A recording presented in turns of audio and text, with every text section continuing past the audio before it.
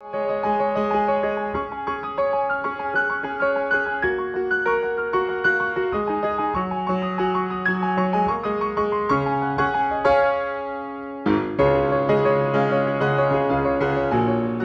and welcome back. I'm Joseph Hoffman, and in this lesson, we're going to circle back to a familiar favorite composer, Cornelius Gurlitt, to learn a piece from his Opus 82, number 65, which is entitled Etude in D minor. The word etude comes from the French verb étudier, which means to study. So a composer may call a piece etude if she or he thinks that a student may use or study that piece to help them advance their piano skills, because the piece presents some kind of unique technical challenge. In Etude in D minor, the technical challenge is found in combining the damper pedal with fast but soft repeating chords in the right hand, while the left hand plays a sweeping lyrical melody. Let's have a listen to Etude in D minor.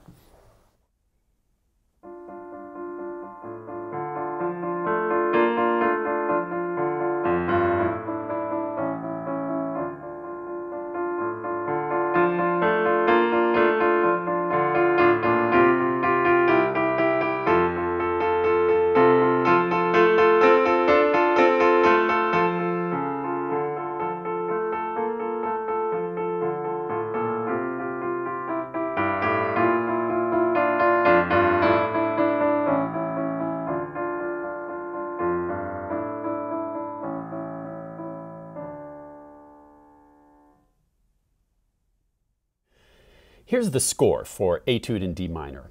Let's go through our new piece checklist. I always like to check the tempo indication. That will give us an idea for the mood of the piece. Here we see allegro, which is a familiar term, Italian term for fast. Non troppo, as the Italians would say. And that means not too much. So Gurlitt is saying he wants it fast, but not too fast. We've got to find just the right amount of fast. A composer may put a non troppo to make sure the performer doesn't get carried away and playing it out of control fast. So that's good to know. We've got our treble and bass clefs. Let's figure out what key we're in. Our clues are that we have one flat in the key signature, so that should narrow it down to F major or D minor. How do we tell? Well, our best clue is going to look at the first note or chord and the last note or chord. We start here with a D and F, and we end with what? Can you tell me the letter name for both of these notes? In the treble staff, we have a D, and what do we end on here in the bass staff? If you said low D, you're correct.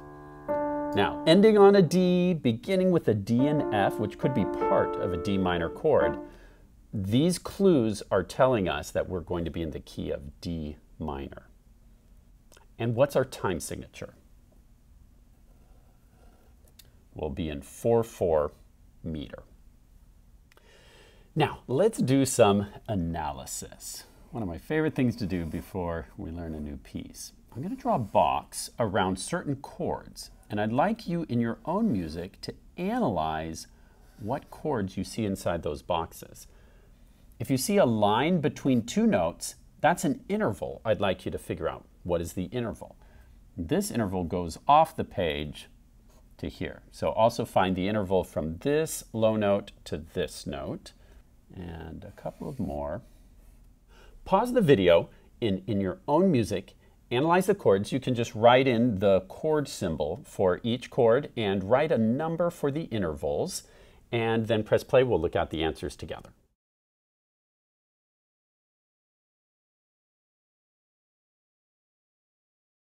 Okay, right here we have an A, D, F, A. Now we can see that the A is in there twice, so we can take away this bottom one, and that reveals that it's a D minor chord, the symbol for which is capital D, little m for minor. And then what did you get for this chord? We have an A, an F, and a D. That's also a D minor chord. chord. All right, now what interval did you get from here to here? This is bass A going down to low A. What's a quick way to figure that out? Well, remember the bottom line of bass clef is ground G, and then every ledger line is one skip down. We're 3 ledger lines down, so 1, 2, 3. That puts us on low A. A to A is an octave or eighth. Octave, just another word for an eighth, right? And then from here to this D is the interval of a fourth. Now, what did you notice about these two chords? You should have caught they're the exact same chord that we had before. D minor, D minor. Now, if we didn't already realize by now, which of course we already figured out we're in the key of D minor, but look how much else is reinforcing that. Gurlitt is really driving home the fact that we're in D minor on this page. Now, what did you get for this interval? We have a C down to low C. Once again, you can use ground G, that bottom line, and then ledger line down, ledger line down. Every ledger line is a skip down. So that tells us C to C, that's an eighth, or an octave. Okay, let's analyze page 2 now. I'll draw some more boxes for chord analysis and some lines for interval analysis. Okay, pause the video, analyze these chords, then press play, and we'll look at it together.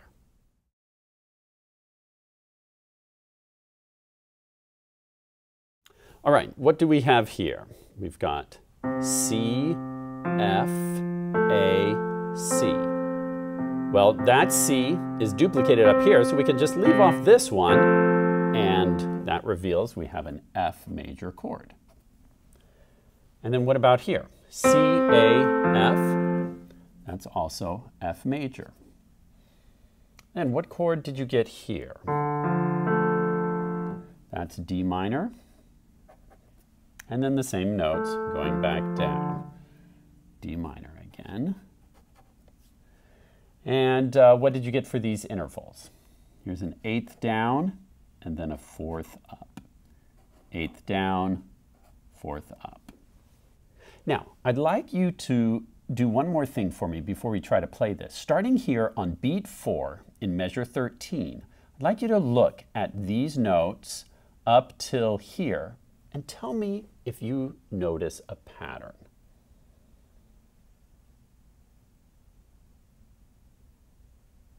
What pattern do you see? We have 3 notes stepping up, A, B flat, C. Don't forget, every time you have a B, because of the key signature, it's automatically flat. So we have 3 notes stepping up, and what happens here? 3 notes stepping up, 3 notes stepping up. But every time we're starting on a step below where we started before. This one starts on A, this one starts on G, this one starts on F. A pattern like that in music is called a sequence. The same pattern which repeats one step below each time, or it can also repeat one step up each time. It's a great musical device that composers use.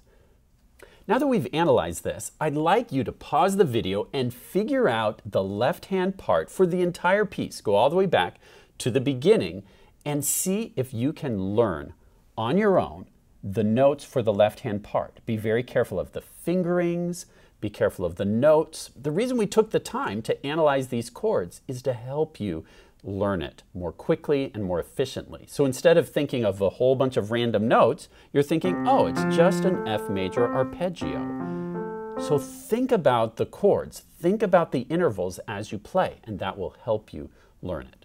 So pause to learn the left-hand part on your own, and then press play and we'll look at it together.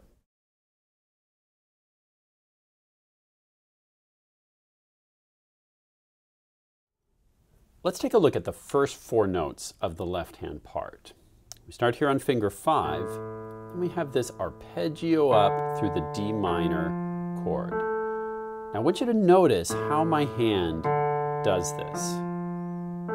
I want you to notice that I don't do this. In other words, don't stretch out your fingers to touch all 4 notes at the same time. There's no need to do that. That just creates tension where you don't need it. If we were playing a 4-note chord with all 4 at the same time, then we would need to do that. But where we play just one at a time, you want to think of letting the fingers stretch to their next key and then gather. Stretch and then gather, if I were doing that in slow motion. And so your fingers always are trying to stay in the most neutral, relaxed position possible. You're not, once you're done playing this note, you don't need to keep your pinky down there, right? Just let all of your fingers follow along. Here we cross over to finger 2 and then come back down. And you'll notice there are no fingerings marked on beats 2 and 3 in measure 3. And that's because you can use pretty much whatever feels natural. It could be 1, 3, 5, could be 1, 2, 4. That's what feels the most natural to me. The reason it doesn't really matter that much is because here you'll see the end of the phrase mark, and you have to pick up your hand to come down to these next 3 notes. If you don't pick up your hand, you're going to have to do some kind of crazy gymnastics to get finger 3 down there. And there's no need to do that. Because it's the end of a phrase, you can just pick up your hand, and that actually creates a little breath in between the 2 phrases. By a breath, I mean when your fingers lift off the keys, it creates a really brief moment of silence, which is actually good to have that little lift between those 2 phrases. Later on, we'll be adding damper pedal, which will smooth that out anyway. Lift the hand, we move down, come down an octave, and then up the 4th. Now, I want you to play from measure 1 to that first note of measure 5, and I want you to think about gathering your fingers, keeping your hand in a really neutral shape. Lift the hand. You reach down, then let your fingers gather again, and you finish the phrase. Pause the video to work on that technique, and then press play to go on.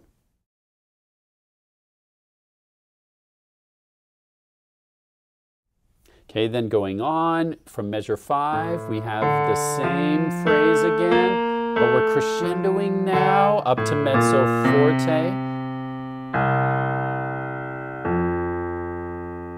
And now we're up to forte through the F major triad. Then notice it gets piano here. Isn't that a cool moment? I love that part. Okay, let's pause there. And I'd like you to practice from measure 9 here, this forte part. And then suddenly get quiet there. Make sure you're following those dynamics. Okay, and let's stop there on beat 3 of measure 13. Pause to practice that on your own, then press play to go on.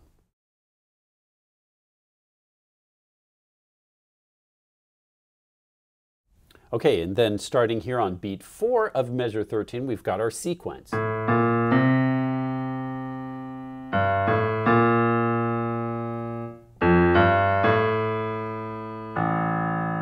then decrescendoing, now piano. Getting softer and softer to a pianissimo, and then you're done. At the end of a piece, always remember to float your wrist up in a beautiful floating motion. Notice in the score in measure 18, this new symbol, rallentando.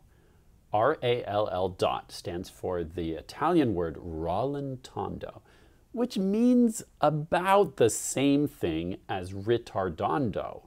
It means to gradually slow down. But composers tend to use rallentando, especially when they want this kind of dying away feeling.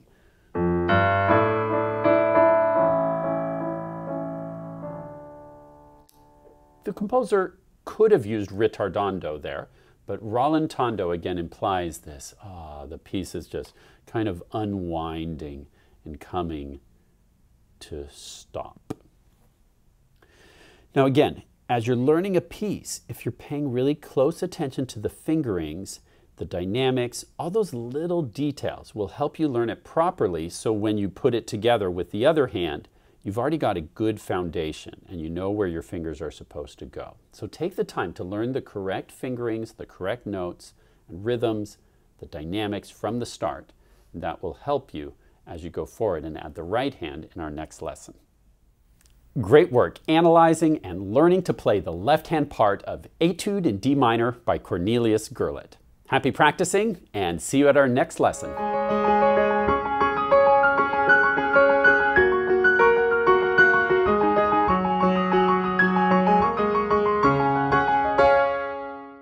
We will now hear Etude in D minor by Cornelius Gurlitt, Opus 82, number 65, with Princess as conductor, leading the Sharp Sisters and Moo Cow. Boom,